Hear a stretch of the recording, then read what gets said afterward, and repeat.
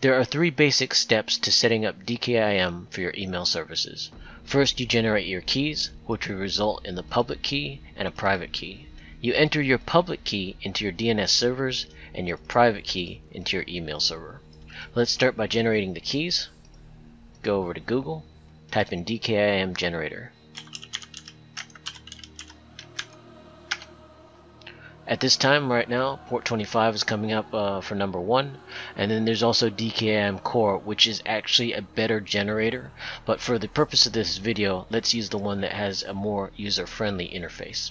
It also allows you to specify your own key, so it's a little bit more preferable. When prompted in their generator, enter your domain name. Then this one allows you to specify your own selector key, whereas the other generators sometimes generate them for you and it's a bit messy and inconvenient. So I like to specify my own key. So I'm just going to put in key 01. Then you can select your bitrate, which is 124 or 2048. Generate the keys. When the public and private keys are generated, you're ready for step 2, which is entering the public key into your DNS servers. In a notepad, let's build our DNS text record entry. This is literally a text record entry type into the DNS server, opposed to MX records, CNAMEs, and the other types of records that you can enter into a DNS. This one is particularly a text record entry. You will have that as one of your selections. In the text records, each consists of a name and a value. In this case, for the DKIM setup, the first part of our name is actually the key or selector that was used when you generated your keys at the generator of your choice. In this case, I used key 001. They say it's selector, but yet it's also the key, so that's a little confusing sometimes. And then you put that in the first part of your name value. And so it's key dot underscore domain key and then your domain name followed by a dot. And so mine's F0 here, and I'll put that in here. And so my name, the value for my name is key 001 dot underscore domain key dot F0 dot net dot.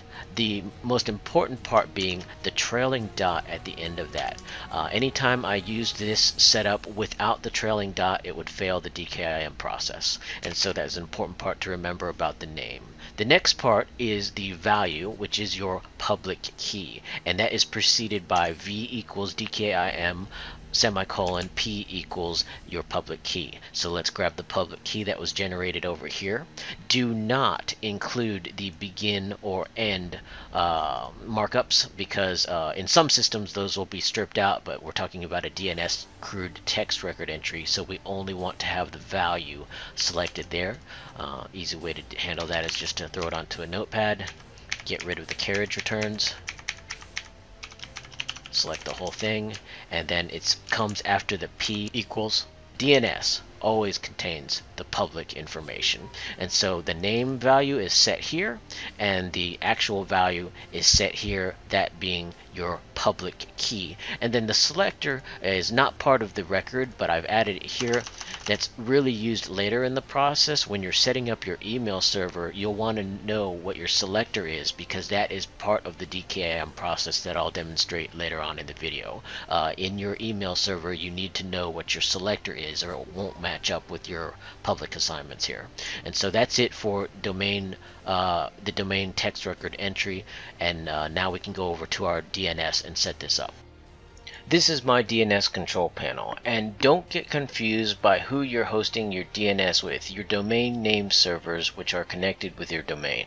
It doesn't matter if you're hosted at Network Solutions, GoDaddy, Namecheap, or your private host. All DNS servers are the same. DNS entries are A records, CNAMEs, MX records, and text records, and a few others that we don't need to cover. They're all basically the same. The interfaces look different, but they will all have a text record entry option, and that's what a DKIM record is. And so we will select text record entry, and then we will go get our name value, which is here, which does not include the word name. So we're going to copy that, and we're going to enter that into the name value, and then the value of that record is the string that was built out here in your notepad. The V equals DKIM, P equals your private key. That will go in the value. This is basic to all DNS servers, so if you're having any trouble with it, just contact your host and they'll tell them you need to enter a text record, and then they'll ask you the name and the value. More likely they'll direct you to a control panel where you can do it on your own. I'm going to add this record. Now I have a text record value in my DNS. Its name is the key that we specified and built out in the notepad, and the value is also the same that we built out in the notepad. Now we're done with the step 2, which is entering the public keys in the DNS servers. That step is done. Now we're ready for the final step, which is entering the private key into your email server. In my case, I'm using HMail server. So first, let's get our private key and copy that with the begin RSA private key, open and close strings. So let's copy that, and then I'm going to go over to my network server. Over here on my public internet server, I'm using HMail server, but it doesn't matter which email server you're using. As long as it supports DKIM, you will have an interface to put your DKIM key into. And so for this case, I'm just going to drop it in the root of one of the hard drives, create a new text record, just name it DKIM key, and then I'm just going to paste my private key on there. Remember, that's the private key that you got over from your generator over here that says private key. Then I'm just going to exit and save as I'm exiting, and then I'll go into my control panel.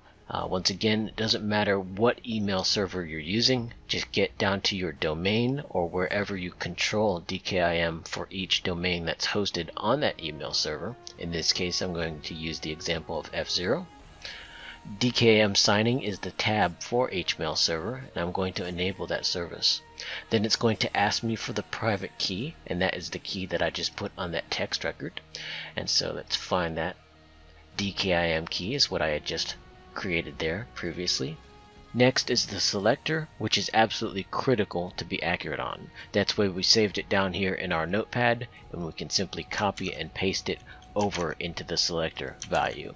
This is also the same as the key that we entered when we were generating our keys over here on port 25 or whatever generator you used. It is the same as the selector value that is designated here. Now that you've completed step 3, which is entering your private key and the selector into your email server, it's time for a real-world test.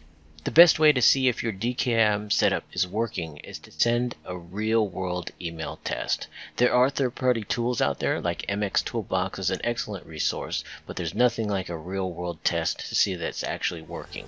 Also, Gmail in particular gives you very quick and easy access to see the message header and gives you a clear definition of if the DKIM is passing or failing. So I've sent myself a test here, just McLaren test 1.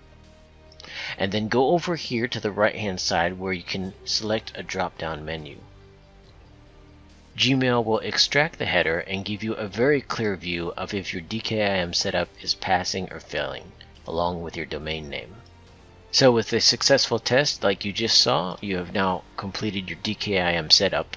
If anything went wrong, it is most likely your selector key. That is where I had the most difficulty setting this up. A trailing dot or not having a trailing dot from some of the generators made all the difference of whether the DKIM would pass or fail.